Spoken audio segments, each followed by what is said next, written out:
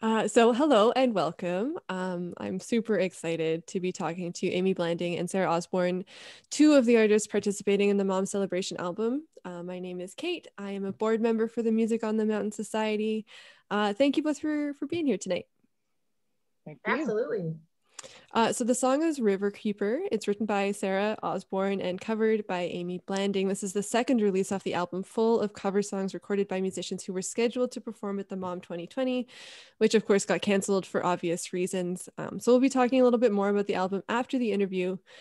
But I just have a quick question to start off our conversation here. Mom Festival brings people together from all over, really. So both of you are a little bit far flung.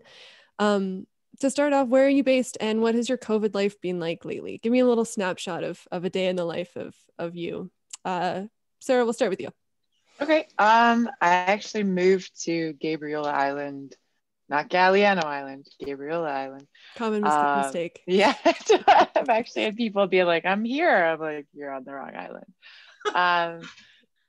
I moved here basically when everything went down. I lost a couple months of touring and had this urge to get back into the woods, and I sought out some folks I knew on islands and various rural places and ended up here. And it's been a lot of self-reflection and alone time and kind of shifting from a performance mindset to more of creating content, and also started a recording project and stuff. And that's actually been, and actually taking a business class, a music business class. So all of that has really helped me in a lot of different ways and kept me sane, and being around nature is amazing. And I'm got a little gardening day job, and I'm loving that a lot. So it's been really good. It's kind of like living in a retirement community, but it is living in a retirement community, but it's been really beautiful. Awesome. Yeah. How about you, Amy? Well, I'm situated on the traditional territory of the Quilt, also known as Prince George. So I have a little home here by the river, and I live here with my partner, Scott, and our new little dude named Ollie. So I had him 6 months ago. And so that's been my COVID life, has been being pregnant, having a baby, and now postpartum life. Figuring all of that out. So it's been pretty cool, and also pretty isolating to have a baby and go through a process where they say it takes a village to raise a child, and my village consists of one other person. And so that's been something interesting to navigate, but I think we've done a really good job. And my kid is awesome. I love him to bits. And I'm starting now, have over the past couple of months gotten back into more of a creative flow. I sort of turned it off for a little while at the beginning of COVID. I felt kind of depressed by it and not at all motivated. So I just sort of accepted that in myself. And, you know, there's a time and a season for everything. And definitely I felt a thawing out over the past couple of months, which has been really exciting, and looking forward to some new collaborative projects over the next year, mixed in with parenting. So we'll see how that all works, but yeah, feeling pretty good about it these days. That's great. And I can vouch for the awesomeness of Ollie. He's a really cool little person. He's got great facial expressions. Okay, so I think we should listen to the song and then we'll talk about it after. How does that sound? Cool. Awesome. So I'm just gonna share my screen here, and then we should all be able to hear the song play.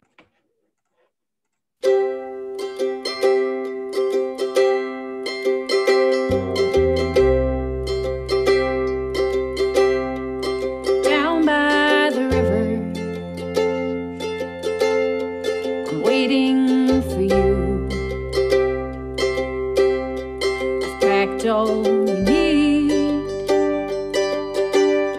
to make this come true.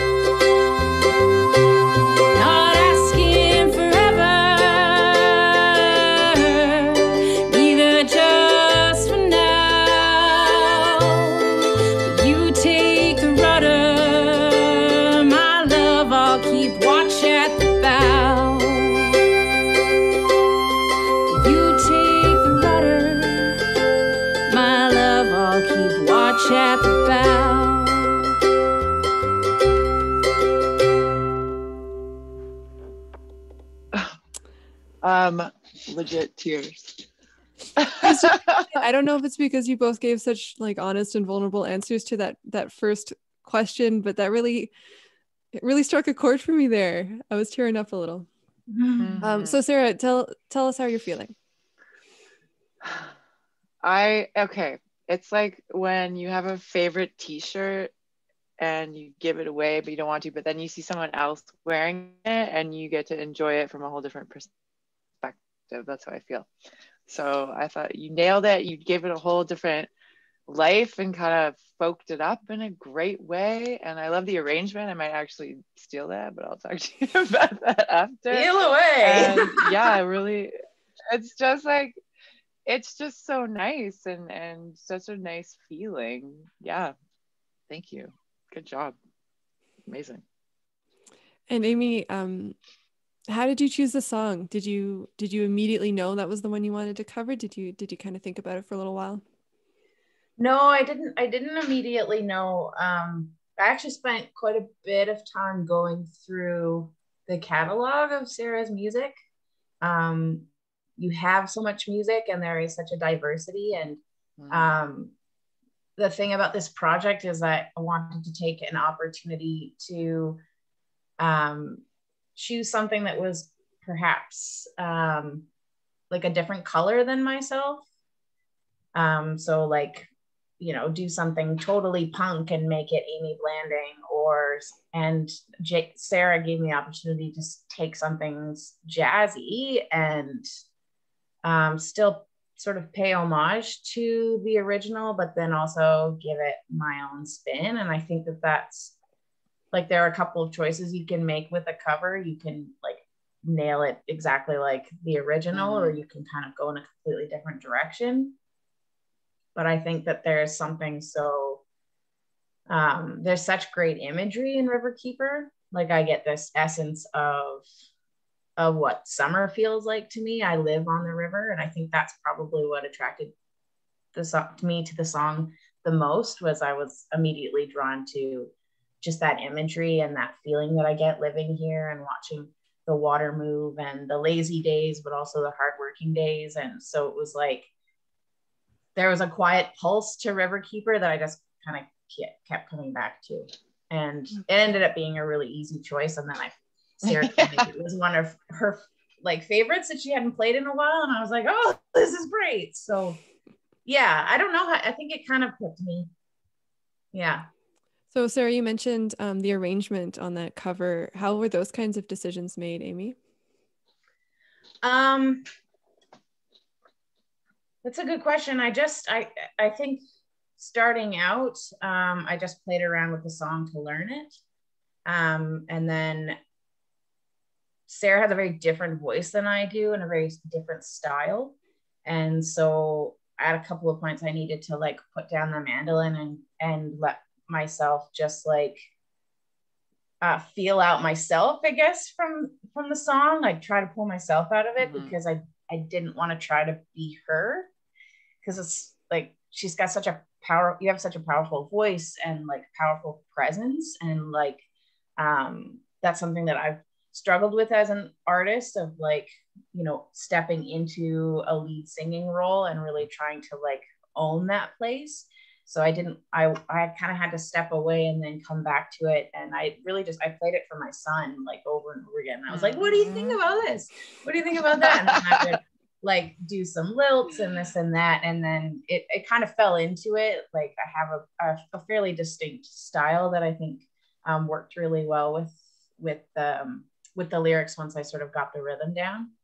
And then the arrangement really just came together when I got in studio with Bryn Porter. Yeah, I was going to ask for Bryn. Awesome. Yeah. Great. And he's a great coach behind the booth, like in the booth. Like he just like left some open space, and I feel really safe with him. And then Bryn knows this, but basically any artistic decision that he ever wants to make, I give him full rights to do it because he's such a genius. So he was like, what do you think about some harmonica? And I was like, give her. And I asked him for some bass, and he really pulled it together. Like the song I think took over when he when he added his touch to it. So yeah, can't thank him enough. Like, Bryn's amazing. It's a beautiful song and a beautiful version of that song. Have you both attended a mom festival in the past? I have not actually. This would have been your first. Yeah. Have you, year, Amy? maybe? I have, yeah. Mom was actually the very first festival I ever played. Wow. So I have a lot of nostalgia and love for Mom. I've played it a number of times now, a couple of times as a solo act and a couple of times with my old band. And when it was on the mountain, and then it was in the meadow and back on the mountain, hopefully sometimes. Hopefully. that's the aim. So do you have a favorite moment from Mom? Oh yeah. You got one? Yeah, it was after like the 2 a.m. set. So like there's the rocking set, and then there's the party set, you know, wherever you're either like drunk or asleep, or whatever. And so I was walking behind the stage, and that set was finished, and I was walking with Lindsay Pratt and Scott Cook, and the aurora came out. Wow. So the northern lights were all across the sky, and Lindsay said, you know, if you sing to the aurora, it sings back, like it'll answer back. And she has this unbelievable voice, and Scott Cook has this unbelievable voice. And so the three of us are there like howling at the sky, and you can see the lights move, and I have no idea if we had an impact or if it was just serendipitous. I was not high or drunk, none of that. I can't speak for them, but yeah, it was just one of those moments that like blows the mind. Totally. And Sarah, what are you most looking forward to at the next Mom Fest, whenever that might be? Oh, just, you know, being around the people and meeting people who tell you things, like singing to the northern lights, how they sing back, you know, those little moments of connection and meeting new friends. And yeah. And coming up north, it's beautiful up there. I've only been a couple of times, but yeah, it is. Have you felt a sense of community through this project, of sharing music and kind of meeting new people? I think so, absolutely. Yeah, you know, at least a few more people in the north when you come up here next. And Amy, you nailed those parts. Like when it goes to the A minor, you nailed those parts on vocals. Like I was just like, yes, yes. Well, dude, when you come up, we'll sing it together, and it'll be this like mashup thing, and yeah. I might cry. I probably will. Man. It's fine. I'm just so excited to hear the rest of the album, because I think like it's such. COVID's been a bitch in a lot of ways, but you know, Sarah, you alluded to like more content development and projects and things like that, and these opportunities for like creatives to even get more creative. And had we been at Mom in person this past year, this album probably wouldn't exist, right? And this opportunity for us to deep dive into each other's music and to see who's out there, and like, I don't know, it's just a really cool diamond in the rough. And I want to hear it. Like I can't, like some of the cover swaps are hilarious. So and I totally get what you mean. Like I covered Saltwater Hank, and I was like, do I do it like him, or do I do it like me, or should I do it like heavy metal styles and homage to like his old way? But I decided the same thing, like, okay, how can I bring myself into it? And that was definitely part of the process. So thanks for. What song did you do of his? Giving away trade secrets right now, guys. Oh. Oh my god. a hint. I'm trying to learn how to yodel. I'm not sure if I really did it, but it was fun. So exciting. So for those that are interested, this whole album can be found at momfest.bandcamp.com. Right now it's just the 2 songs released. There's a Saltwater Hank cover of Folky Strum's tune Dirty 30s. And then this song, Riverkeeper, Amy Blanding covering Sarah Osborne. But the whole album will be released over the course of the next few months. So make sure you check back periodically. And the full release will happen mid-April, sometime around when our dearly loved Mom Fest would have been. You can stream it, but of course, if you can, please consider buying it and supporting Music on the Mountain Society and future Mom Fests, because they will happen. Cool. And just as a final word, we gratefully acknowledge the support of the BC Arts Council. Thank you both so much for talking to me tonight. This is really great. Thanks, Kate. Absolutely. Thanks, Amy. Thanks for having us.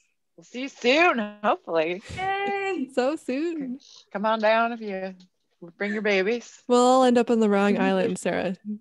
We'll call you from Galliano. Wait, I've already forgotten which one you're on. I don't even know the difference. It's so bad. Oh, I know. you river dweller. Okay, thank you guys. Okay, have a good night. Bye.